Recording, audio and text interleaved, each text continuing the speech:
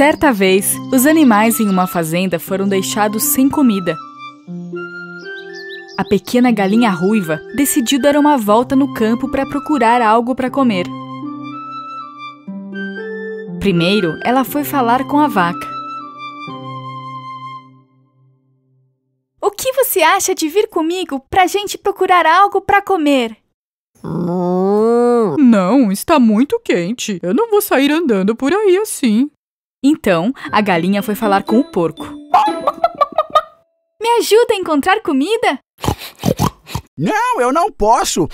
Está muito quente para eu me mover. Mais tarde, ela foi ao lado do cachorro.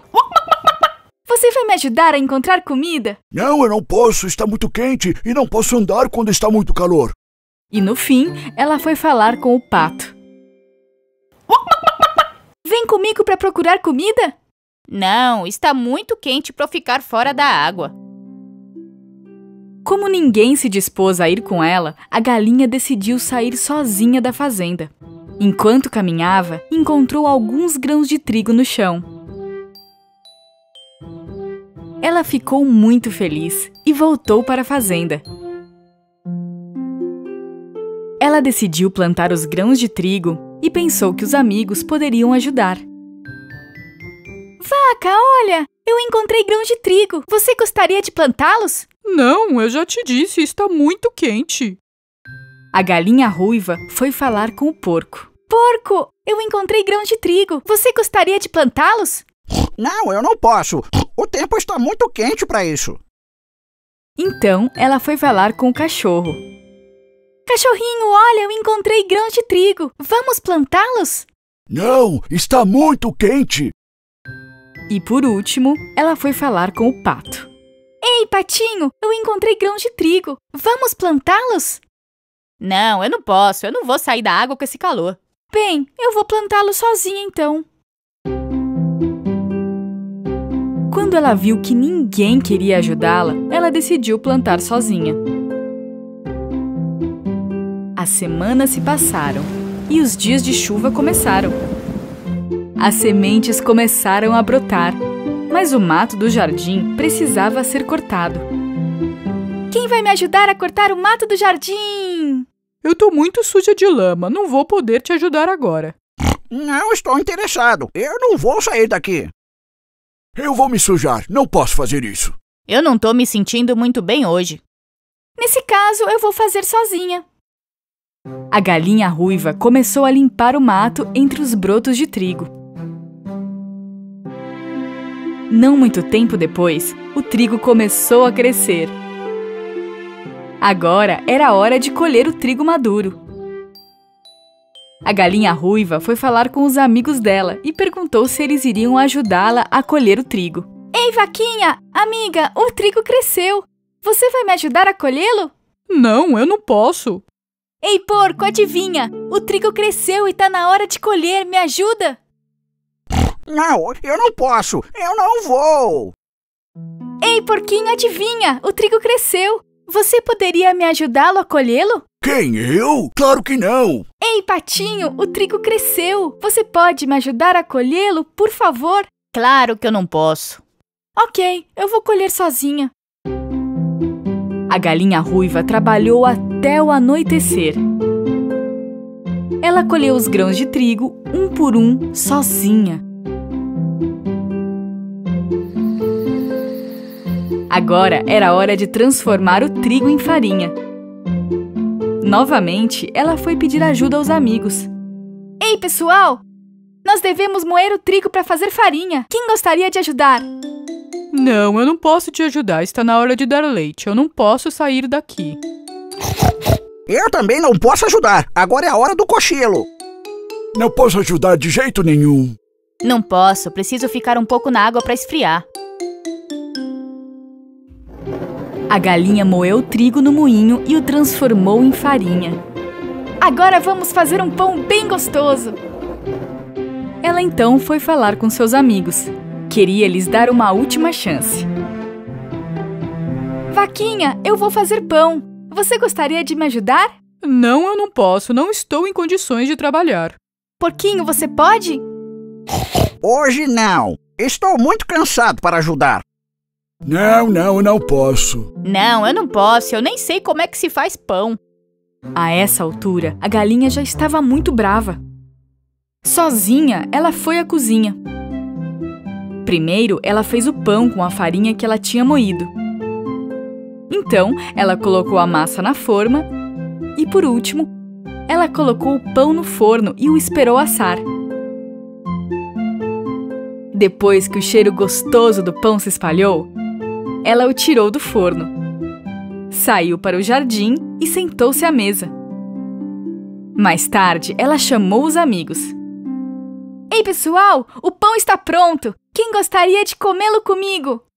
Vendo o pão gostoso em frente à Galinha Ruiva, todos eles vieram correndo ao lado dela.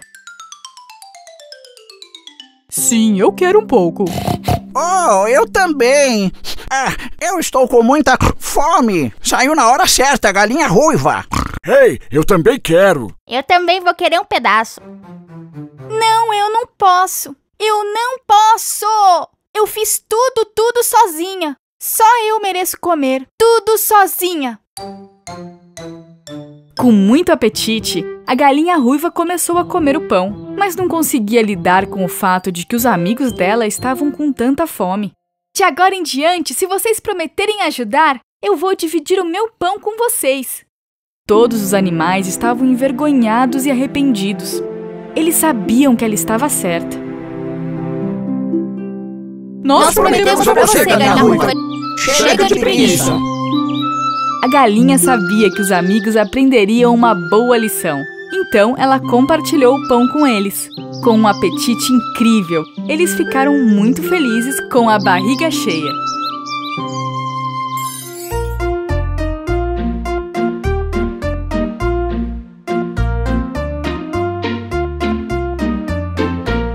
Pimpom é um boneco feito de papelão que lava a carinha com água e sabão. Pimpom é um boneco feito de papelão que lava a carinha com água e sabão.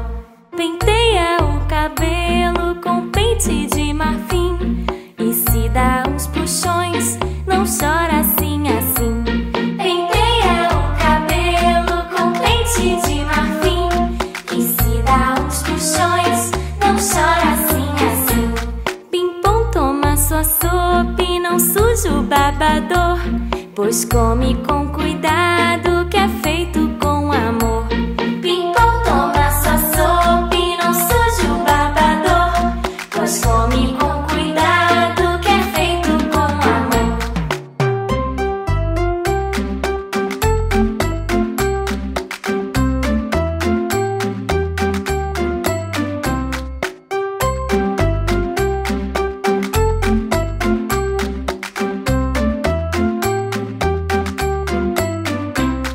Apenas as estrelas começam a brilhar.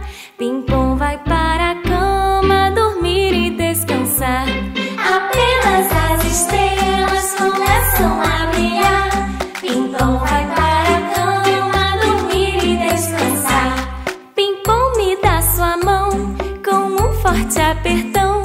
Quero ser seu amigo, pimpom, pimpom, pimpom. Pimpom me dá sua mão com um forte apertão. Quero ser seu amigo, pimpom, pimpom, pimpom. Pimpom, pimpom, pimpom.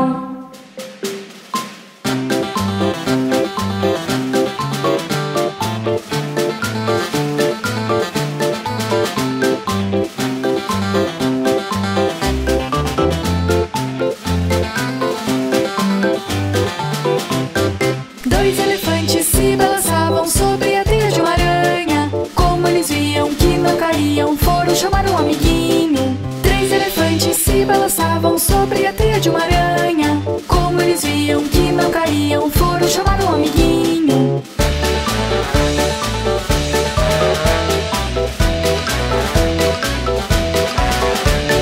Quatro elefantes se balançavam sobre a teia de uma aranha. Como eles viam que não caíam, foram chamar um amiguinho. Cinco elefantes se balançavam sobre a teia de uma aranha. Como eles viam que não caíam, foram chamar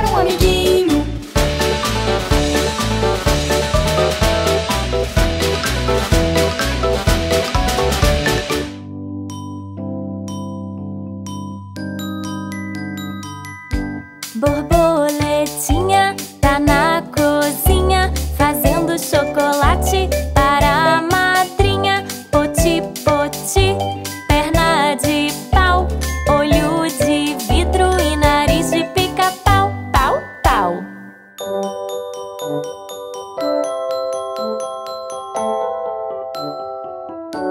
Borboletinha tá na cozinha fazendo chocolate para a madrinha. Poti, poti, perna de pau, olho de vidro e nariz de pica-pau. Pau, pau.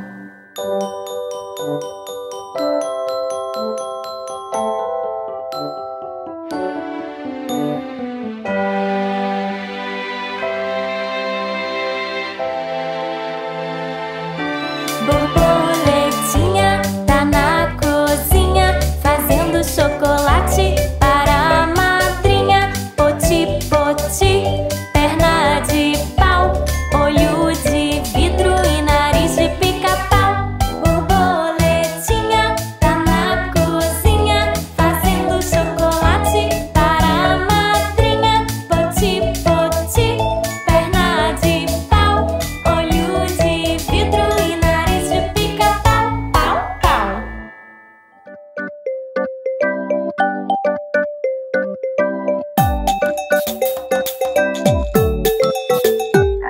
O sapo não lava o pé, não lava porque não quer.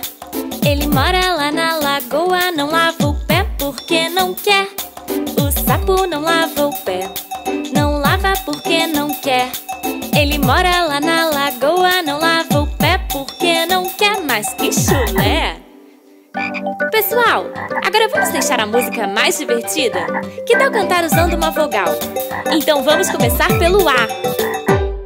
A sapa na lava pá, na lava parca na cá. A lamara lá na laga, na lava pá parca na cá. Mas caxalá! Agora vamos usar o E e assim por diante. Esse P nele perché ne che.